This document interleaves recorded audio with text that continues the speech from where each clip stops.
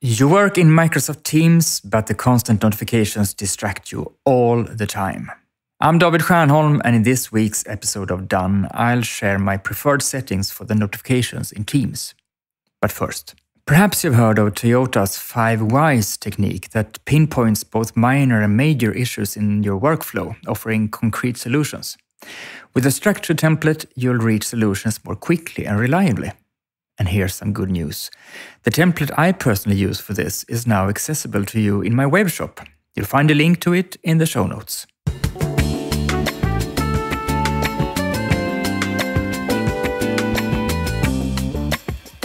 The many notifications in Microsoft Teams can be a nuisance. At least, many seem to experience them that way, judging by how often I get asked how to get a handle on them. After all, we all want to work uninterrupted when we need to, and at the same time, we want to be made aware when something arises that we should take care of right away, when it does. Something that makes notifications tricky, in my opinion, is that Teams can give you a notification for all sorts of events. When someone mentions your name, when someone replies to something you wrote, when someone wants something from you directly, when someone likes something you wrote, and so on. You can also get notifications in different forms, and they can come in different places.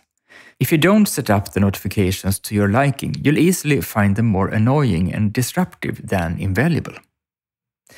Since there are so many settings you can make, and since we all are different and have different work situations, there is no universal optimal way to set up the notification that I think everyone should follow. So, let me instead share with you what settings I would look at adjusting to my needs after having had the default settings so far. Maybe it will give you ideas of what you can refine. Do this. A rule of thumb I have as a base for how I set up all kinds of notifications and reminders, also outside of Teams, is that I have on notifications if something happened that makes me want to switch activities right away, regardless of what I'm doing. Notifications that I don't want to switch activities for, but rather snooze, I turn off. That way I don't wear out the smart tool a notification function actually is. In order to set up the notifications in Teams, I would ask myself the following. First, do I want the notifications to sound, or is it enough that they are visible? I would rather skip the sound, so I would go to Settings and Notifications and turn off Play Sound for incoming calls and notifications. Second, how do I want to be notified when someone writes a chat message to me? Do I want a popping up banner? No, not me, since I want to choose when I chat, so in the chat section in the same window as before, I set messages to off, as well as likes and reactions. For mentions, I set to only show in feed. If I would have the chat as an emergency channel and wanted to reply immediately when someone writes to me there, I would have enabled banners for all 3 options. And third, furthermore, I would ask myself how I want to be noticed when someone mentions me in a channel. In the Teams and Channels section, I'd click Custom and set Only Show in Feed on Personal Mentions. Here too, you can set Banner and Feed if you prefer that. And the fourth. And how do I want to be noticed when someone replies to me in a conversation I started and replies to me in a conversation I have already replied to? Here too you can choose Banner and Feed, or just Only Show in Feed, which I have chosen. And step 5. What about reactions to something I have written then? Do I want to be noticed on them? I have chosen Only Show in Feed for likes and reactions.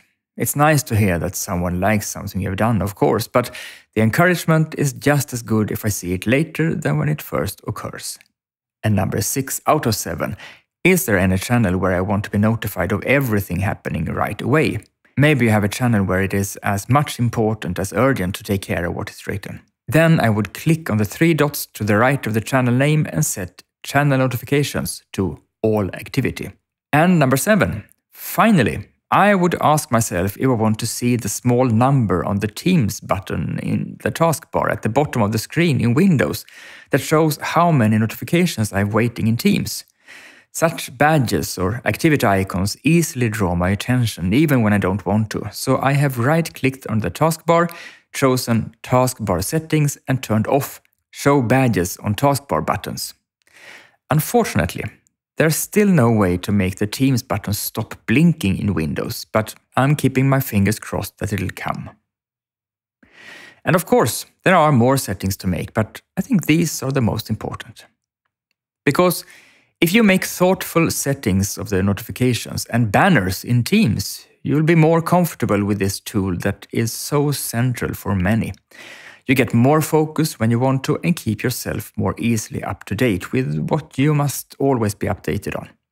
Instead of being annoyed by the notifications, you'll be glad they are there. Have I forgotten any setting in Teams that you think I should have included? Write to me at david@stiernholm.com and let me know. I'm all ears and want to learn even more about how we can each trim our work tools to fit us perfectly. And that's it for today, and I'll see you again next week.